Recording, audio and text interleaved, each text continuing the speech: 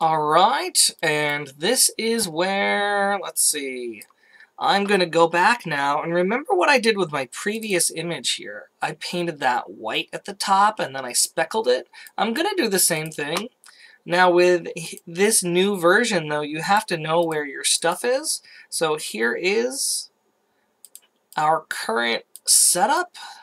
It's right here, and let me go to my shadows map, and I'm going to use the shadows map to figure out where stuff is. So I'm going to drag this here, drag that here. Oh, I know why. Oh, I'm such a doofus. Okay. With my shadows map here, I can tell that, yeah, I'm going to paint white on the diffuse map. This is still my diffuse map, but it's telling me what is, so I'm going to make a new layer, and I'm going to call this barrel tips. And this is where I'm going to paint that white. So get a light gray. A light gray. There. I'm going to turn off the shadows map. I am going to use a fairly large brush with a feathered edge. Is that good? I think so. There we go. And now I'm going to make something called a speckle. And the speckle is going to be, again, a paintbrush, and I'm going to use this Kyle Bonus Chunky Charcoal. And we're going to beef this up pretty big. And I'm going to just left click.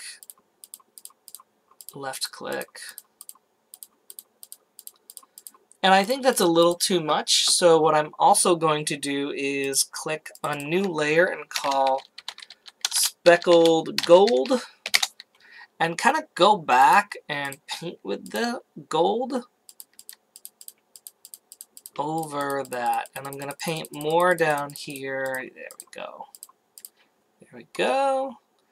I'm going to go ahead and delete.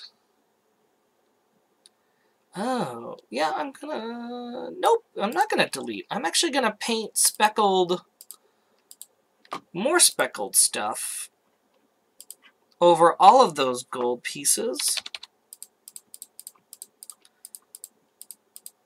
Because I think it all deserves it.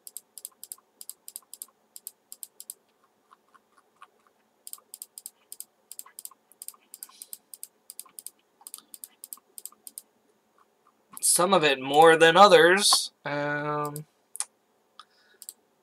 the gold. There we go. Turn on this piece here. And this is where I need to say, okay, look, that should be fine. Let me go ahead and erase some of this. Okay.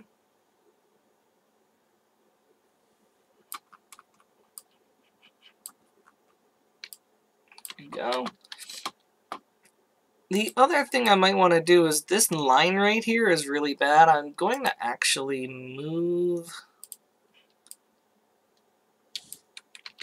Going to unlink the mask that I did. Move this here. Yeah, there it goes. Now link that mask back up again. And now they're both connected. Okay. Now I'm going to save this as my, I'm just going to click save so it saves the Photoshop, and I'm going to save this over itself because I'm going to be risky. Gun Diffuse Map 02 TGA. I'm going to go ahead and replace it.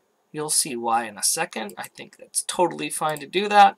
Remember, if I messed up, then it's actually a Photoshop document. I can go back in time pretty easily. Let's zoom in here a little bit.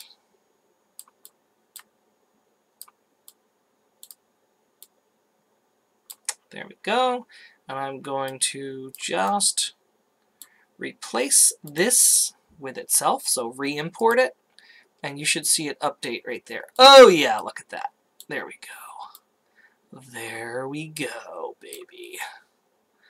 I know what happened here. I did a boo-boo with my shadows map, so I'm going to come into my Photoshop, come to my shadows map, all of this stuff in here. It's basically casting shadows on itself. I did a bad thing. I shouldn't have done what I did, but because I placed different objects over each other, which you saw me do it, I told you it'd be fine. I'm going to come back here and just paint white here so that there's no shadows. Again, if I were to go back in time, oh god, I'd probably do that over. Save as a PSD, and then I'm just going to save over itself. Because I just saved the PSD, I'm fine by saving over this as the shadows map. Yes, I'll replace it. Come back in Unreal Engine and update that shadows map. And there we go. There's still a piece there that's not getting it, and I need to fix that as well. But there we have it. Now, where might we put some alien insignias? Remember? That's what we talked about. Number one, oh, I'll do the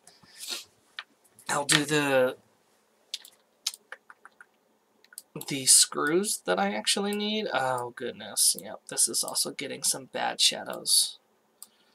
Oh, Agni. The good news is I can just, paint over it in Photoshop and it's fine. So let's put a really cool alien insignia here. If I were to do it right, I'd do a ton of sketches. But what I'm probably going to do here is add a new layer and call it Alienese. And going to go ahead and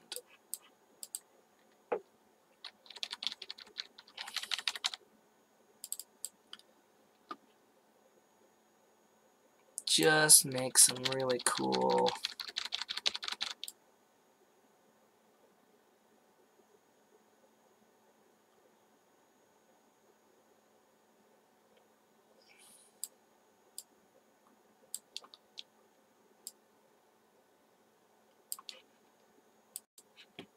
Okay, so I did not like that first attempt, so what I'm going to do is I'm going to use the polygon lasso tool, and I'm just going to make maybe something triangular, because of course all aliens do triangles, and I'm going to go ahead and fill that by going to Edit, Fill with Black.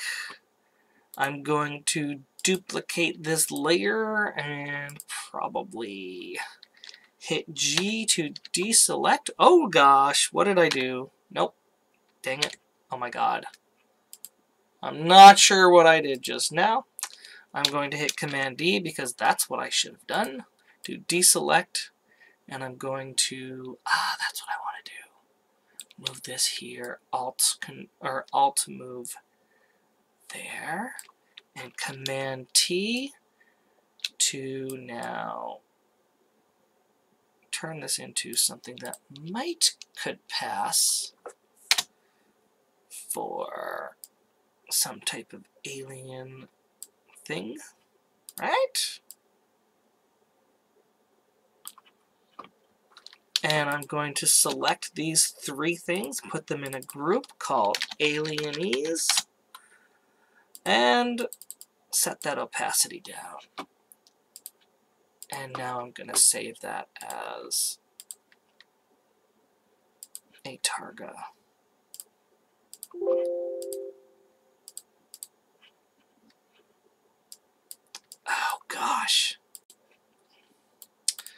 Alright, and so there's now, I had to kind of move it in Photoshop a lot to kind of get it to where I want it, to maybe change the opacity a little bit, but essentially I kind of found something I liked. I'd probably want to spend a lot more time on this insignia there, the logo. Now the only thing I'd want to do is work on the smoothness here, and I'd kind of want to figure out, you know what? The smoothness that I want to have is I want the gold to be smoother. Actually, you know what? No, that silver should be the smoothest, and then the gold a little bit less smooth, because the silver is where it's been brushed more with like fingers and stuff and handled, and so that's actually quite smooth.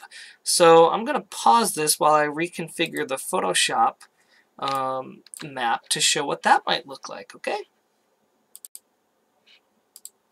So here's my method of creating this map. There's a series of, the map for roughness. And I'm going to select all of this gray that is in here and all these speckled parts, because these are going to be smooth. And so I'm going to use the magic wand. I set the tolerance to about 47. I unchecked contiguous because I want it to select everything in all of these speckles. I set it to sample all layers so that it will sample all of the different layers and get every single bit of these gray parts. And now I'm going to left click here on the gray, and it's going to select everything here. Great job. Now I've got this new layer, layer 5 in roughness. I'm going to double click that and call it smooth. Enter. And I'm going to hit edit, fill, and I'm going to fill it with black, because this image here is going to be, black means it's not rough at all. Okay, well now the easy thing to do is select inverse. So I'm going to go to select and say inverse, and it selects everything I didn't select. And I'm going to choose and create a new layer. I'm going to call that med for medium, and I'm going to fill that with probably a color that is like gray, 50% gray. There, now I'm going to hit Command or Control D to deselect. That's what this map looks like. The wood I want to be not, oh no, the wood should be smooth as well. Cool. Anything that should be rough, I'm not quite sure yet. I'm going to keep this as it is. And I'm going to save this as a TGA. That is my The Gun roughness map, or a rough map. There. And bring this into Unreal Engine again. Rough map. Open up my material and drag that rough map. Where are you? Into my material editor and hook that up to roughness. Now that should, oh yeah. Oh, there we go. There we freaking go. Alright. Alright. Alright. Now, obviously, what I do is take down this part. This should be a little bit gray. That should be even whiter, or sorry, lighter gray, because I don't want all that stuff to be too smooth. Wow. Ooh, nice insignia there. All right. In the next video, we're going to talk about how to make a normal map real quick. Bye.